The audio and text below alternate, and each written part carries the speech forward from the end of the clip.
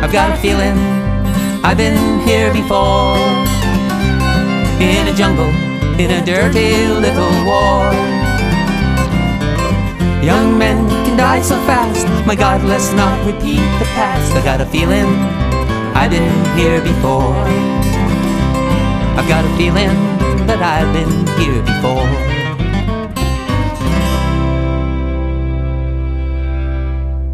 Welcome to Veterans Speak Out. My name is John Schuchard, and I'm one of the co-directors of the House of Peace in Ipswich. Today our guest is Martin Ray from Rockport nearby.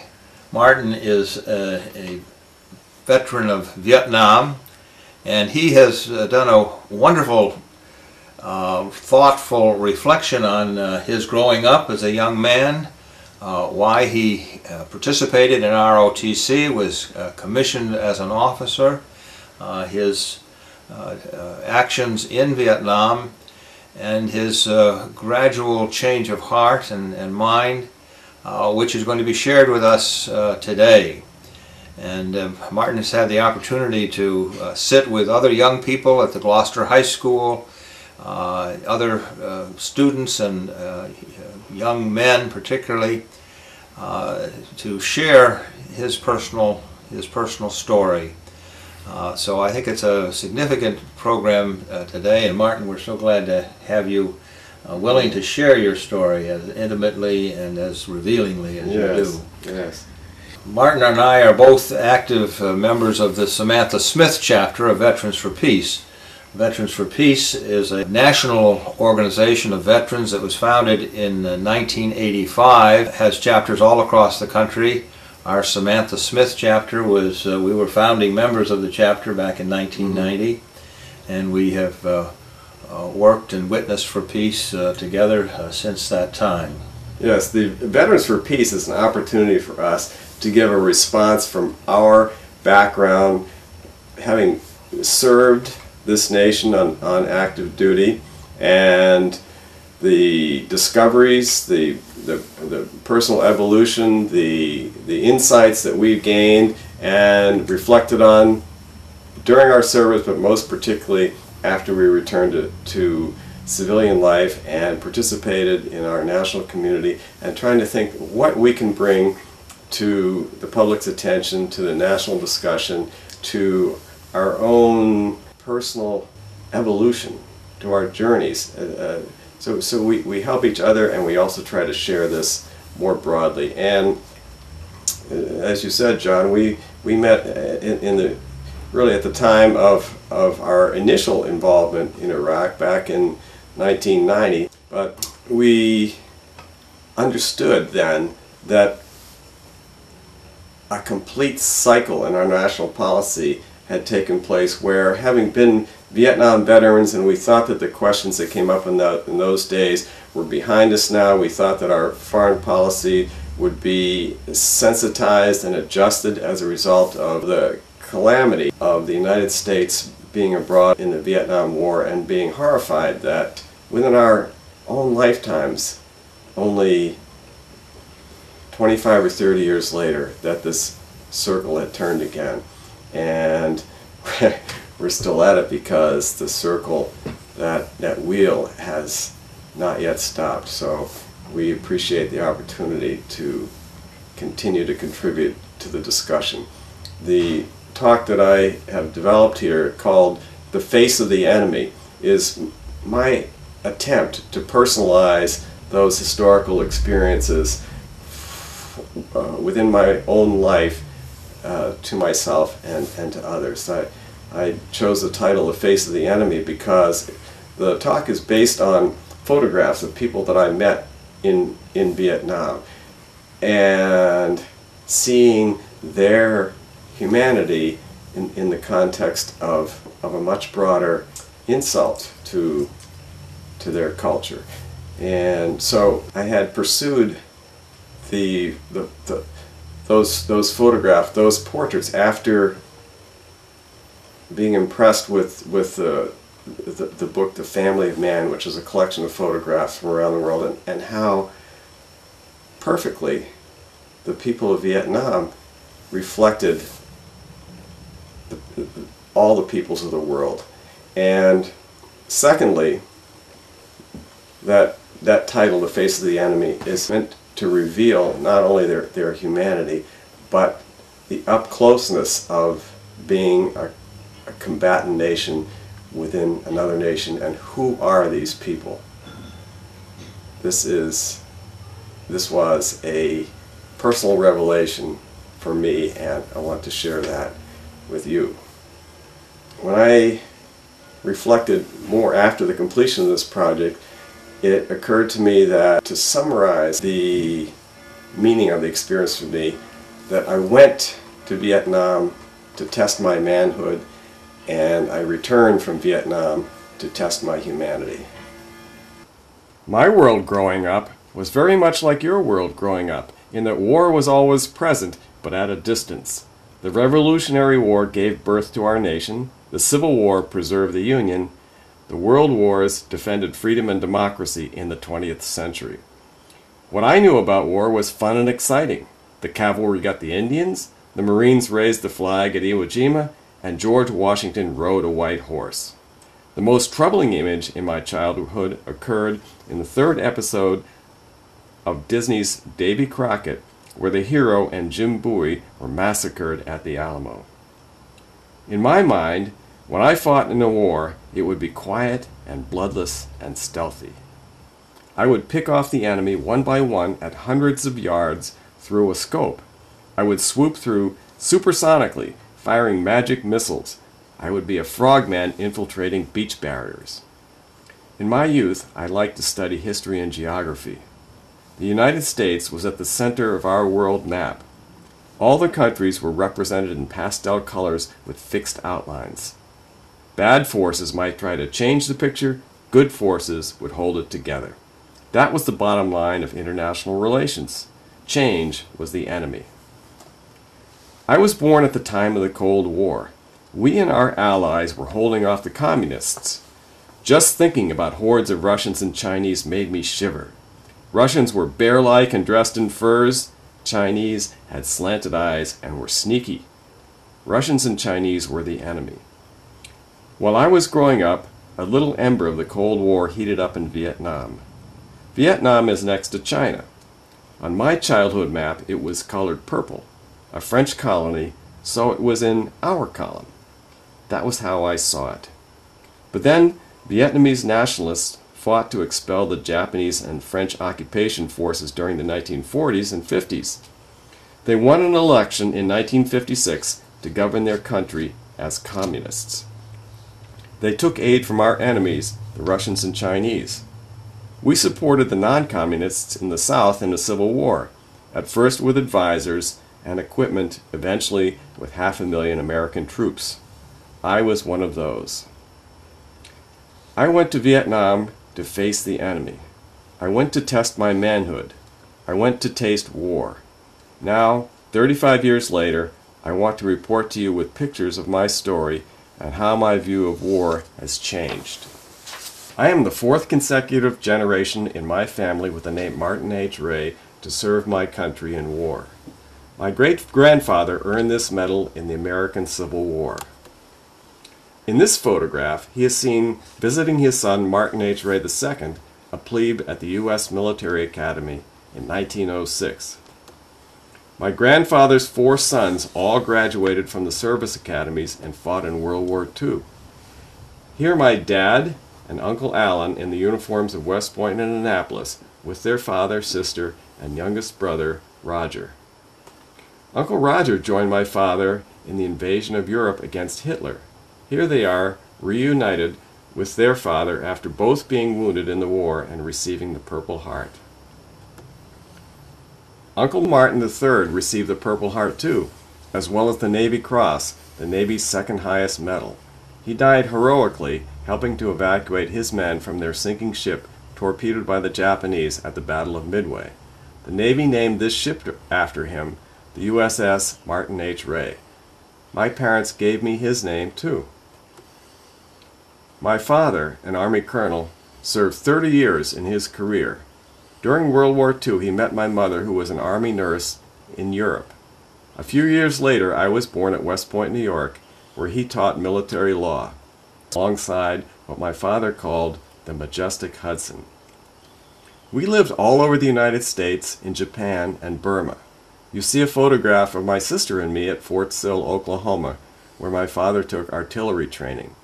My own first experience in uniform was in the Boy Scouts, where I earned the Eagle Scout Award. When I entered college in 1964 at Johns Hopkins University, I joined the ROTC program. You can see that ROTC was a natural course for me. I believed that everyone should give a period of service to his country in some way. Mine would be in the Army. The Army gave me a scholarship to college. While in school, I competed on the intercollegiate rifle team and was elected captain of the team my senior year. It was the beginning of my familiarity with weapons on target ranges. I loved making a tight pattern of bullet holes in the center of the target. I learned how to be focused, how to breathe, ice in the veins, caressing the trigger exactly. I learned how to balance tension and relaxation, inhaling, exhaling, sweeping the rifle barrel through just the right arc to a momentary rest, and bang! A bullet was on its way to raise our score. I earned this rifle team medal to wear on my uniform and a varsity letter to wear on my school sweater. Between the junior and senior years, we cadets went off to ROTC summer camp at Indiantown Gap, Pennsylvania. There, the paper targets morphed from bullseyes to human silhouettes. We simulated the deadly business of battle with hand-to-hand combat, bayonet training, thrust and parry, stabbing at straw dummies, yelling, "Kill! Kill! Kill!" We qualified with pistols, machine guns, grenades. We handled the new M16 rifle on the quick kill course, shooting reflexively from the hip at pop-up targets. In the jungle, death lurked only a few feet and a fraction of a second away, with no time to aim. I earned the expert marksmanship badge to wear on my uniform. We came back to the serenity of our final year in the classroom. College graduation brought my regular Army commissioning as a second lieutenant in June of 1968. I studied for 6 weeks at the Engineer Officers Basic Course in Fort Belvoir, Virginia. Then I took 3 months of the Army's toughest training at Fort Benning, Georgia. Airborne School prepared us to parachute behind enemy lines to destroy them with the element of surprise. Ranger School developed the stamina and skills of commando unit leaders. I was welcomed into the Army's elite fighters. I earned the privilege of wearing the airborne wings on my chest and the Ranger tab on my sleeve above my unit insignia. Military training is the ultimate sport. We learned our skills, we learned our roles, and primarily, we learned to work as a team. We learned to extend our abilities and our limits far beyond what we had thought possible. In the classroom and in the field, we exposed ourselves to the meaning of courage and exhaustion and the necessity of making life and death decisions in chaotic conditions. The Army threw every challenge they could think of to take us to the breaking point in the game, to simulate the test of battle. But we were still schoolboys. Until blood flowed, until we wasted our opponents, until our mates got mangled, until any breath might be our last, it was still a game. We hadn't yet hunted to the death other human beings and been hunted by them in return. What we lacked in training camp was a real enemy to hate. I entered the Army with a 4-year service obligation in the Corps of Engineers. I planned to see the world. I wanted a stint of outdoor construction work after all those years in the classroom. The Vietnam War was going on, but it seemed remote to me during my first 2 assignments in construction units in Thailand and Germany. I wanted to build up rank and experience before going to war. We heard that second lieutenant platoon leaders had the shortest lifespan of anyone on the battlefield. In June of 1971, it was time for the final year of my contract, a transfer to Vietnam. By now I had attained the rank of captain, eligible to be a company commander of perhaps 120 men in 3 or 4 platoons, each led by a lieutenant. After some home leave and a visit to my college roommate in British Columbia, I boarded a plane in Seattle for the flight over. We landed at Cam Ranh Bay. The plane taxied to a sandbag shelter guarded by barbed wire and machine gunners. Things were getting serious. We went inside the replacement depot where the Army would match us up with its manpower needs. We would be taking the places of men who had been killed or wounded, or who had rotated home after finishing their tours of duty.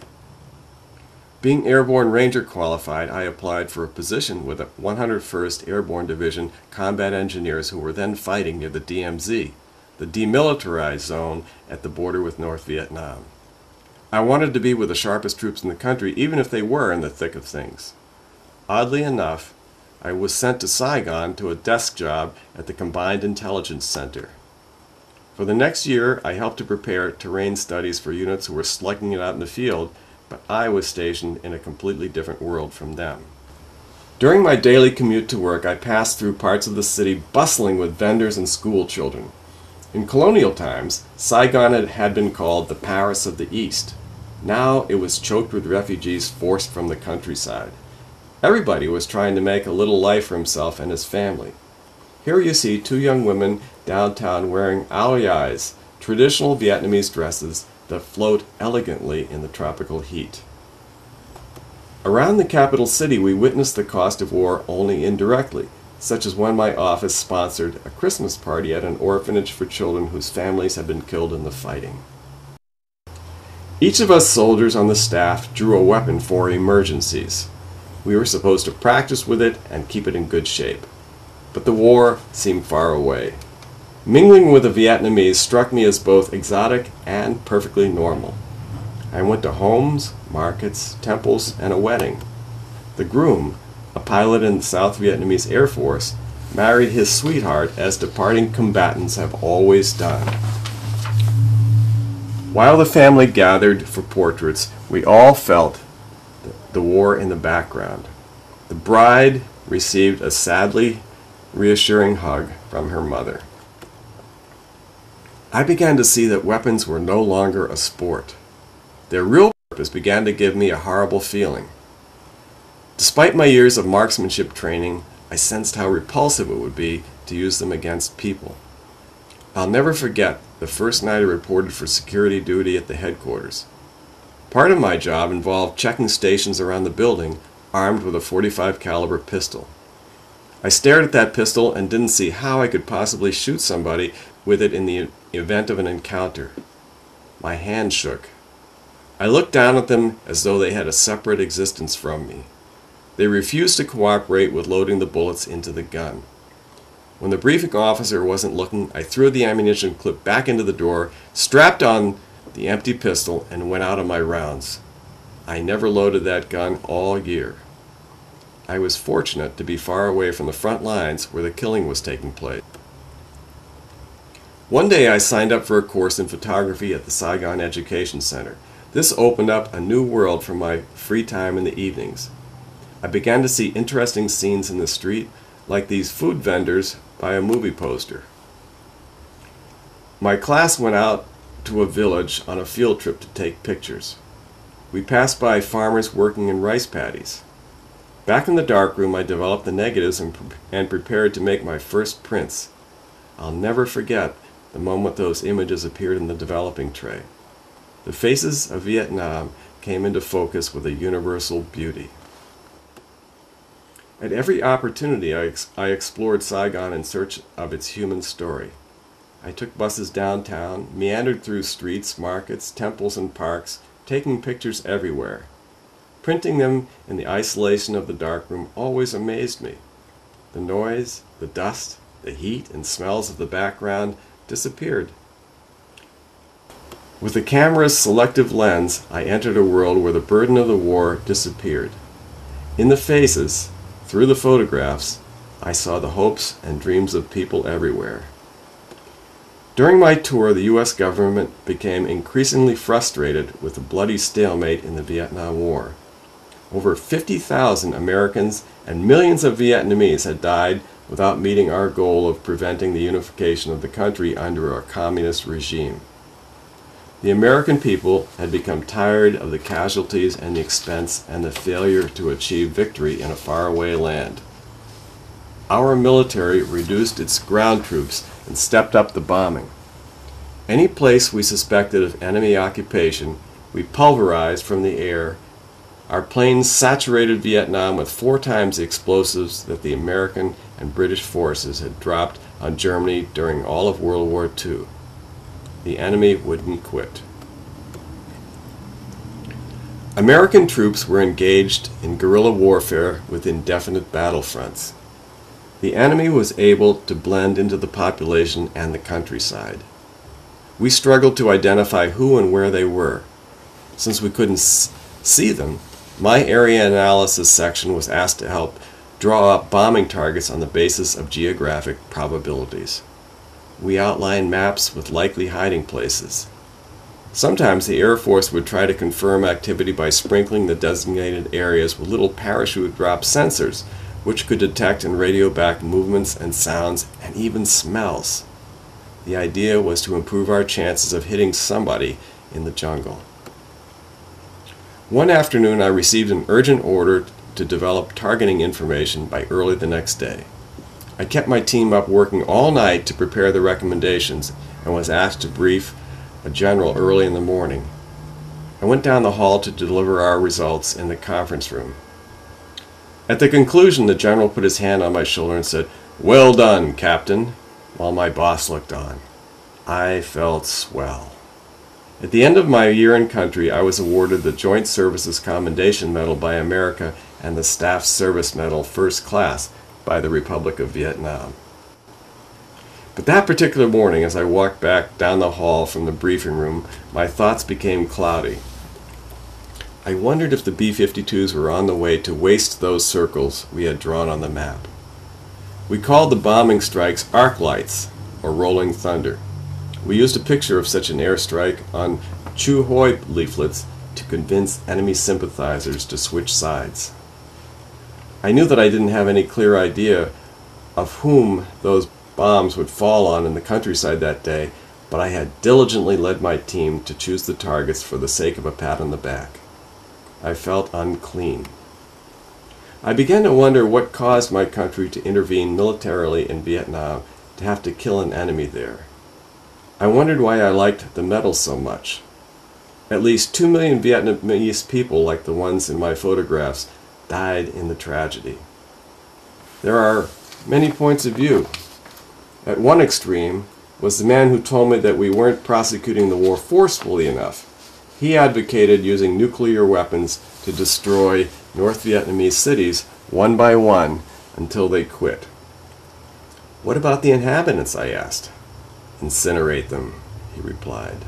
In Vietnam, I wrote a poem about the plight and the splendor of humanity there. Saigon, 1972. There are things that keep light from life, like thunderclouds over forests and fallen leaves over bleached young shoots, and the shroud of a war over a people. Blessed are the clouds that darken the skies to renew the blood of the land. Blessed are the leaves that blanket the earth to shelter and nourish its flesh. Blessed are people of blood and flesh, of spirit and soul and laugh and marrow, numb to the mystery of their shroud, yet living and loving, to illumine the shadow beneath.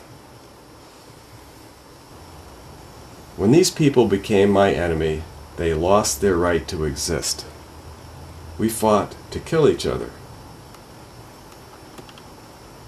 The faces of Vietnam displayed on my wall at home remind me every day of a time when I overlooked their humanity and rediscovered it with a camera. Well, Martin, we want to thank you very much.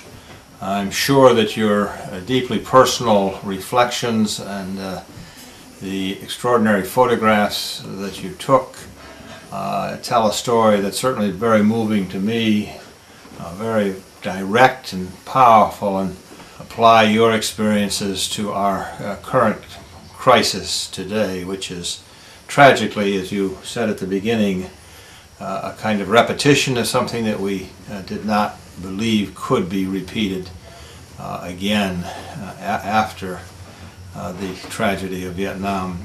I wonder if you could tell us a little bit about your return, how you chose to take up life, civilian life once again here in the Cape Ann area, and a little bit about what you've done since.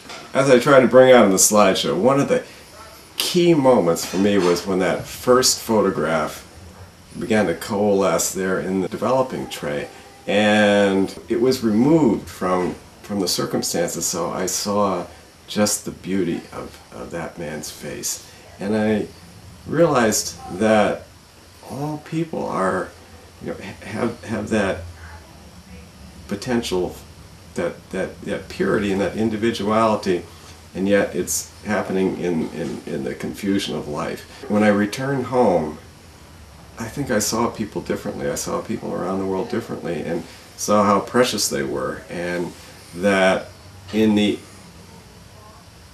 carrying out policy that we can't ignore.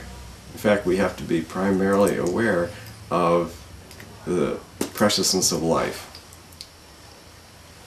In my upbringing, service to the community had been paramount, and the approach that my family members took was military service, to try to nurture and protect the nation.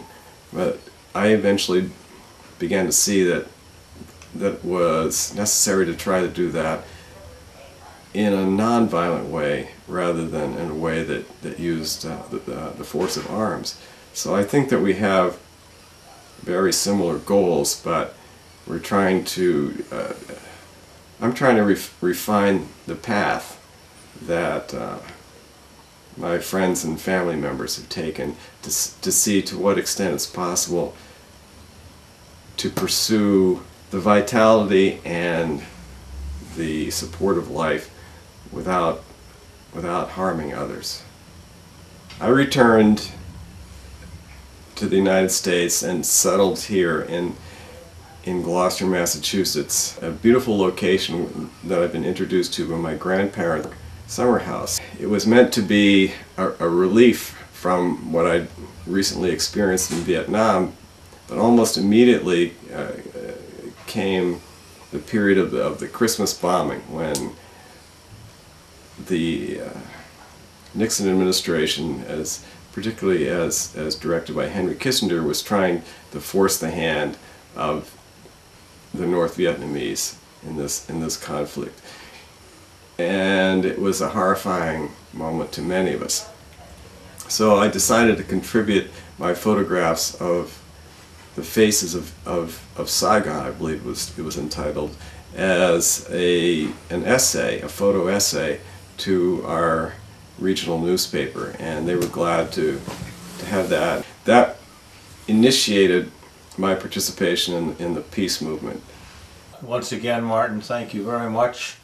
And I would suggest that our viewers maybe include teachers and students and parents who might invite Martin to come and bring this program and to their school or to their congregation or even to their home, and enter into the kind of depth of questioning with Martin that might be very helpful to young people growing up in the current confusion of current events. Thank you. This is Veterans Speak Out. I've got a feeling I've been here before, in a jungle, in a dirty little war. Young men can die so fast, my God, let's not repeat the past. I got a feeling I've been here before. Saigon, Managua, Cameron Bay, Kosovo, Incheon, Kuwait away. What difference does our name make if we make the same mistake? I got a feeling I've been here before. I've got a feeling I've been here before, in a jungle, in a dirty little war. Young men can die so fast, my God, let's not repeat the past. I got a feeling I've been here before. I've got a feeling that I've been here before.